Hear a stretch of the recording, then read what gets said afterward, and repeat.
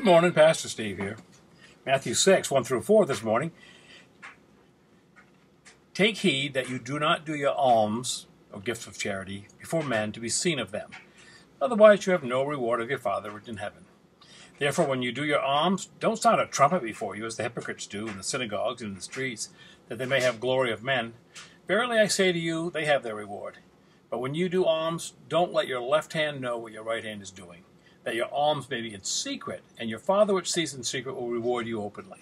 I wonder how many people who think they sent their reward ahead of them will get there and find a small pile when they expected a big heap. I know a person who gave away a very expensive gift and then shared it with the church. I don't know their intent. I hope it was to be encouraging. I wonder if they even considered the idea of treasures in heaven. Not sure. But I know that their reward is not in heaven.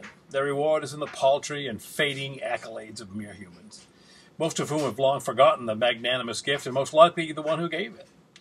But God never forgets. It says, your Father which sees in secret himself shall reward you openly.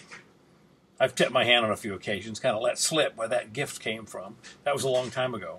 I've learned since then to mostly quietly do what needs to be done and let God sort out the reward thing. There's joy in that. There's a sense of doing something just to please Father, and Father never blinks.